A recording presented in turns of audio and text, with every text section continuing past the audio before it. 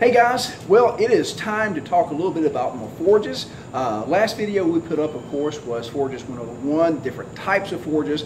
And we're going to go through all of these pretty much in detail. And so for most of you guys just starting out, unless you have a good bit of money in the bank or you're precluded from having a solid fuel forge, like living in the burbs and you've just got to have a gas furnace, you're going to be going with solid fuel. And if you're a reenactor or you're wanting to do it the historical way, solid fuel is the way that you're going to go. But there is a stunning amount of that you really need to know about solid fuels, because a lot of people, when they hear you can run a forge off charcoal, they run down to the store and grab a bag of Kingsford. Well, this is kind of a problem, because Kingsford is not what we in the trade refer to as charcoal. So don't sweat it, I'm going to get you taken care of. But we're going to start off right here. What is charcoal? Now, there's some real nuances here about the terminology, okay?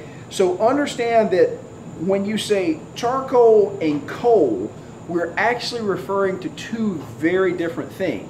Not to be confused when somebody on the offhand says there were coals in the fire. So we got to really kind of pick through this. Charcoal is wood that has experienced something that we know as incomplete combustion. So basically what happens when you make charcoal, charcoal is wood that has been burned down in a anaerobic environment, meaning that it's oxygen starved. And what happens is that when you starve it for oxygen, the wood can't burn into ash. It actually carburizes, turns into carbon. And what it ends up making is something that looks like this. Now I'm going to give you a close-up. You can see that this looks like a burnt piece of wood, and this is charcoal. It's very light. It's much lighter than the original wood that it was made from, and this stuff is the original fuel of the blacksmith. Now if you go to a place like Lowe's or Home Depot, or you go to someplace grilling, you know that lump charcoal is different from what Kingsford is, or what is known as a briquette, which we'll get to in a minute. Lump charcoal was the first fuel of the blacksmith. In fact, this stuff is the reason that England is no longer a forested country. Remember Sherwood Forest, you know, Robin Hood and pew pew, all that kind of good stuff?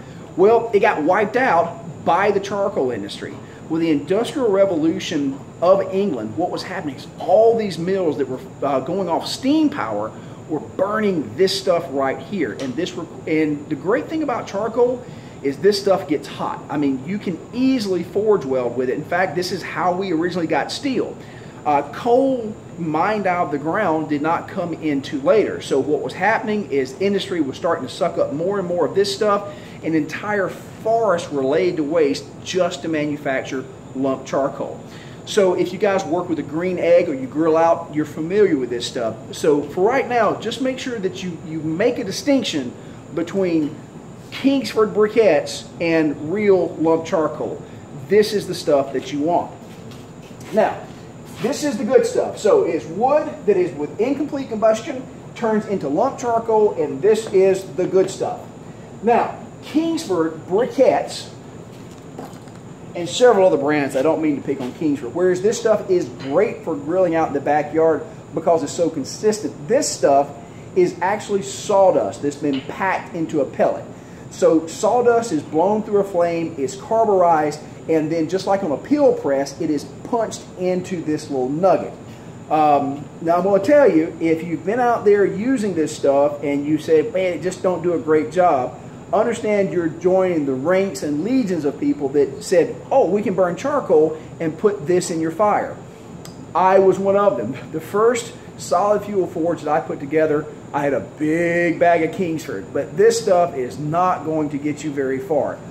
There's no air pockets to get in here, so it's not going to get very hot. It's not designed to get very hot. It's designed to burn low and slow, which is what you want for cooking charcoal. So the way it's made, though, is sawdust is blown through a flame, pressed and cooked, and it turns into a Kingsford briquette, which for forging purposes is equivalent to dookie butter. You do not want this stuff for forging at all. Trust me, not going to help. You're just going to be wasting your hot dogs and your meats. Now, moving along, the first environmental laws that were ever put on the books were in England. And what was happening is there was so much of the forest being devastated that they put laws on the actual books that said you can no longer use lump charcoal to power your industry. You had to use something that was mined out of the ground that we know as coal. Now coal, I dropped one, let me get it. Coal basically looks like black little rocks right here, and these come in a variety of flavors. You got chicken, ranch, beef jerky, all that kind of good stuff. So you also have anthracite and bituminous, which are your two main types of coal. Anthracite is normally a hard coal, bituminous is a soft coal, if I remember correctly.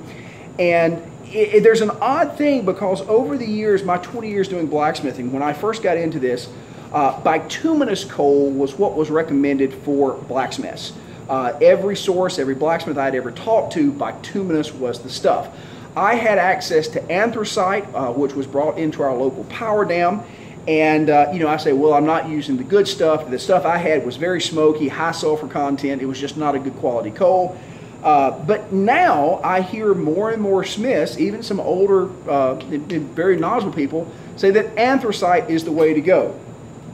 So there's a bit of a debate there, so I'm not even going to get into that, but what I'm going to say, if you have access to coal of any type, you're doing good. If you're beginning, if it will burn, this stuff is going to be better than most of the things you can get. It is certainly going to be more inexpensive if it's available in your area.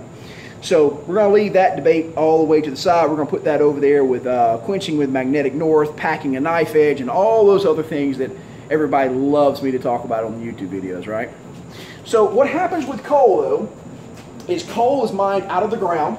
It is then burned in a forge, or it is cooked industrially. And something happens called driving off the volatiles. Now, basically this process of incomplete combustion, another name for it, or this other process, is called driving off the volatile compounds. And when you do this, you basically burn out all the junk and you're left with a very pure fuel. So you burn a piece of wood, you end up with a very pure form of charcoal.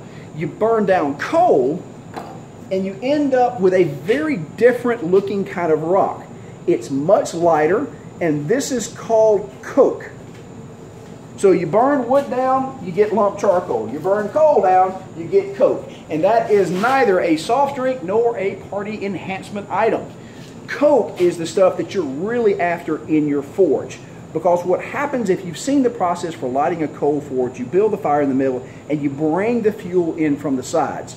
If you've ever seen a blacksmith do this, you'll see this big plume of smoke, but it will die down after a minute. What's happening is the green coal, the unburned coal, is moving in and is creating coke. This is the stuff that gives you a lot of heat and not a lot of smoke. It's a very concentrated heat. So again, a perfect fuel for using in your forge, but it's going to create a lot of smoke. Now, one thing I will say against the disadvantages, advantages between charcoal and coal. I love using coal because coal is very light. It doesn't clog up your airports. And also when you're done with it, you can cook over it. It's charcoal and it's good stuff. You can't do that with coal. You don't want to. There's a lot of nasty stuff in here. I wouldn't personally. I know guys that do, but again, I know a lot of people that would slam their wiener in the sliding glass door. So the other great advantage over coal, and the biggest thing, or over charcoal that coal has, and this is why I would push most of you to go with coal, is because heat is measured in BTUs. Now, pound for pound, charcoal and coal pretty much do the same job. But the problem is that a pound of coal is about this big, and a pound of charcoal of the same BTUs is going to be about this big. So pound for pound, they're the same output, but the volume is the question. Whereas if you're at a hard day at the forge, you can burn through maybe, if you're really going a 5-gallon bucket of coal, you will consume 10 to 15 buckets of lump charcoal. This stuff burns up very, very fast. I love it, but you better have a lot of it. And if you go down to Lowe's and think that you're going to buy this in a bag at $6 a pop and come away with any money, you are sorely, sorely mistaken. So this is awesome stuff. When I came down to this shop, when I was much more broke than I am now, I did not have access to coal. Coal is very difficult to get around here. But what we did have is a lot of pine trees. And so I would actually, using a 1,000-gallon old fuel drum that I had modified, I would actually make charcoal in this drum, big drums at the time. And it's what ran my forge. But again, it would take me a good 2 days to make a complete burn, which that process is fascinating, and I'll have to get into that later. But because I did it on almost an industrial scale, it worked for me. Very few of you out there are going to be able to produce charcoal in enough quantity for it to be reasonable to use. Now, of course, you can go down to Lowe's in a pinch and get a bag, but you're going to burn it up real quick. The other thing that I want to mention is that if you are in a suburban environment, or you have to worry about neighbors, or you're in a very dry place, if you're burning charcoal, charcoal is going to produce a lot of sparks and cinders, and they're going to travel. One of the reasons that I don't use charcoal when I go do my demonstrations at my big shows is because those sparks get into the crowd, and you set somebody on fire, you have to put a kid out with a pitchfork. It's not a pretty scene. However, if you use coal, you will not have those cinders at all. You're going to deal with a lot more smoke. It's not going to smell as nice, but you won't set any children on fire and get your contract, unfortunately, canceled. So guys, that is going to be your solid fuel education for this evening. Of course, if you found something useful in this blathering thing that I just put out there, do a brother a favor, hit that subscribe button. If you have questions, please leave them under the video, and you can always reach me at the website. I watch those comments, and I try to get to everybody's questions. But guys, thank you again so much for watching, and I'll see you later.